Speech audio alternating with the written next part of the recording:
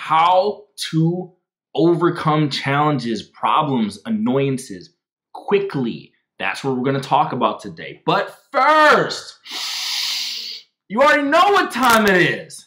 Validation time, baby. If you're on YouTube, please subscribe to the channel. Hit the notification bell so that you can get the newest videos instantly downloaded into your brain. All other platforms, please like, comment, subscribe, send over those validational vibes my way.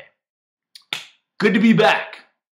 I was basically sidelined for the past week and a half from doing content, all sorts of stuff, had some medical things going on. But that's not the point of the video. The point of the video is that in the span of a week and a half where I couldn't really do the type of work that I wanted to do, I just took the L and just rested up. I took the L, rested up, had restrictions where I couldn't be on camera, couldn't be doing certain things, and I was just like, done. I just took my time, did my due diligence, did my time, and it was over. Now I'm back. And it's a system that I've been developing to deal with problems in general lately. I've just come to the point where I'm starting to instantly absorb whatever comes at me and then just deciding what to do next. Like the time of ruminating and dwelling on my problems is just shrinking and shrinking significantly to the point where it's not that I don't experience stress or have problems or anything, but I'm just realizing increasingly how futile it is to worry about things that are in your way, obstacles, challenges, tripping you up, from the micro to the macro. So for a micro example, you're stuck in traffic. It's going to make you late to work. It's going to make you late to that meeting. You're going to be late. It is written. It is etched in stone that due to that traffic jam, you are going to be late. So why spend that extra 15, 20 minutes dwelling on the fact that you're going to be late, punishing yourself twice? You're already going to get punished because you're going to be late, but then you're going to punish yourself beforehand before you even get there, so you're doubly feeling bad. Little examples like that, little petty annoyances, just let them go.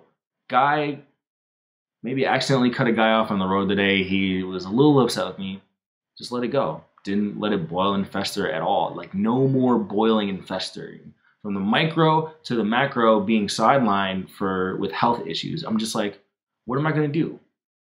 I just look at the situation at hand and realize that the only thing you can do is react to those problems.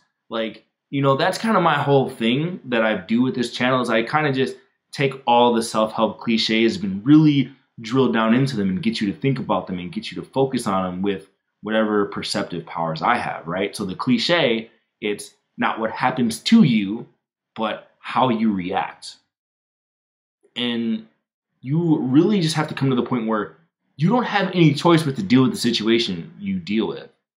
There's a thing where, what do we like to do often? Most. We like to kind of ruminate in our head over and over and over again about everything that could have gone differently leading up to that point, whether it was your own decision-making, other people's decision-making, the circumstances around you. You go back and you play this mental movie in your head, trying to move the little needles and levers to see how these potential fake alternate universe futures would have happened, but they're not going to happen. You are where you are right now.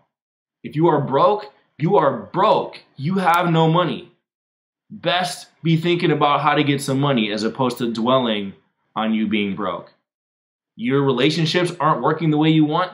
Best get to working on either fixing them or leaving the relationship. Your circumstances aren't what you want. You're not living in the place you want to live. You don't drive the car you want to drive. You don't fulfill your material desires. Quit acting like your material desires are going to go away and that you're going to be a monk living in some cave. No. Maybe just admit to yourself that you want certain things and create a plan to get out of it. So much of life is wasted on thinking about the problem, mulling over the problem, going back in the past, trying to rewrite what's not going to be rewritten instead of just moving forward. As far as personal experience, some of the best and worst things in my life have happened this year. Some of the highest of highs and the lowest of lows have happened this year. And I don't make it a point to be one of the social media self-improvement gurus who acts like I don't have problems. I acknowledge that I have many problems, but you don't see me displaying all my problems all over social media, creating a sob story for myself. Why? Just because it just doesn't do anything. The only thing that it does is make you get a little bit of that weird, perverse satisfaction that comes with being a martyr. That's all you get. So the payoff you get from that is, there's a weird pleasure in feeling kind of sorry for yourself. That's all you get. But otherwise, you are where you are. Like, think about it. Like, really think about your life and the problems and challenges you have. Those problems and challenges will persist. They are not going away. And you could either focus on how you wish those problems would go away, or you could do something about it. And unlike other people who talk about self-improvement, I'm not going to pretend like fixing some of your situations is going to be easy. In fact, there are some situations that are quite dire. I don't know you personally. I don't know what's going on in your life. But without knowing you, I can say with near certainty that your circumstances aren't just going to change on their own.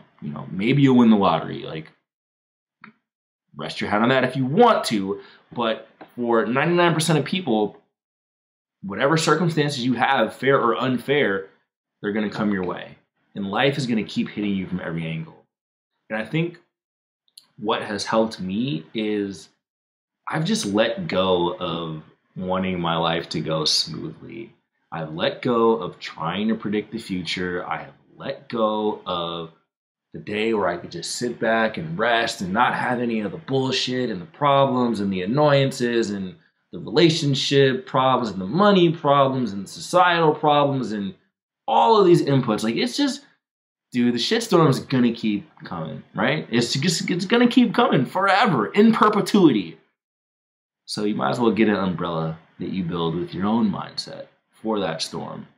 And the quicker you learn to kind of absorb, like really absorb it, like that's what helps. Like, don't repress those negative feelings you're feeling in a certain situation. If you're feeling kind of foul, if you're feeling off balance, like, be knocked off balance. See, that's the problem. People are both halfway in both angles. They're halfway in on trying to do something about it, and then they're halfway in even feeling the feelings. Like, they're trying to push the feelings down. Like, no, feel the feelings. Feel the full weight of your circumstances, acknowledge it, accept it, then you can release it and think about doing something. But most people half-ass in both directions. They constantly mull over things and never take action, and then they never fully process the challenges and feelings that they're going through, and they try to push them down, but they keep bubbling up. So merge the two and accept what's going on.